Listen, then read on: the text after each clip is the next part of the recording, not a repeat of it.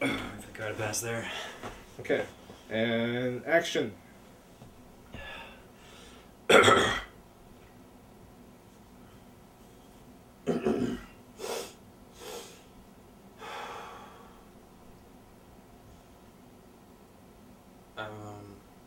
I've never seen a dead body before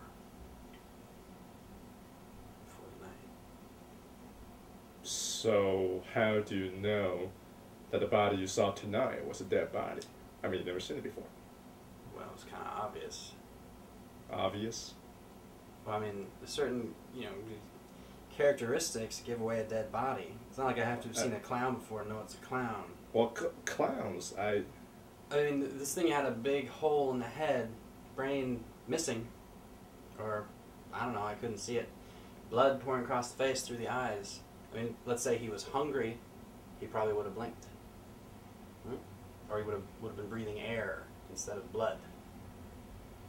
Because usually that's what you do when you're sleeping, you breathe air. You don't have a cloud of blood dripping out of your mouth. And your chest will move. So you saw it, his chest was like torn open there, and the ribcage kind of gone. I don't know what you're talking about, but where I come from, clowns have big red noses. But what I think what happened is that the man was obviously just tired and stressed out. I mean, he was taking a walk in the park, perhaps, and some dogs bit him. Right.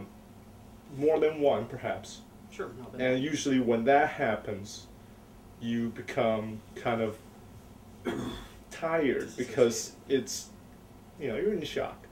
And perhaps a bear came in and clawed him, which will explain the big wound.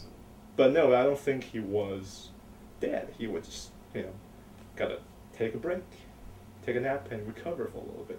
Sure, okay.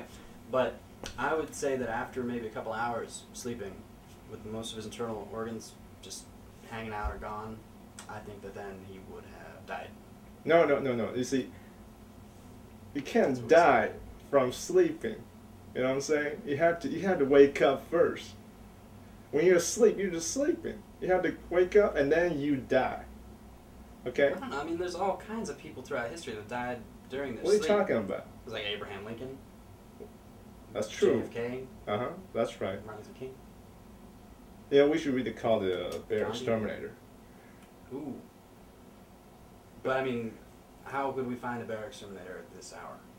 It's all over TV. It's they got their own fucking commercial. A half hour of it. I mean, seriously, I just don't agree with the whole process of bear extermination because all the chemicals they use and the traps. Chemical? You gotta check this guy out. He doesn't use chemicals. It's all natural. He just stomps them.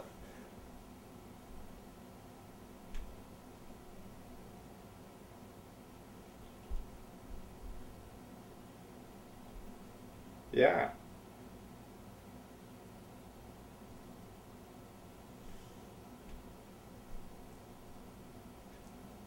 Can we cut it? Okay, recording.